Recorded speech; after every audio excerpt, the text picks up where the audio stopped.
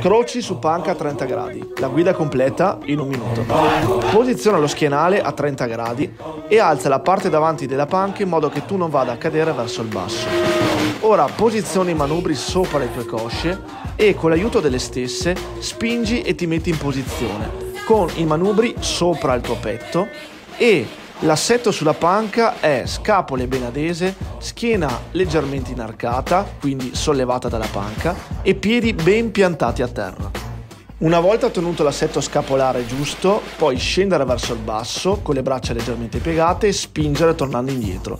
Non tenere le braccia tese, neanche troppo piegate. Il movimento è sempre con le braccia leggermente piegate e l'arrivo fino al petto.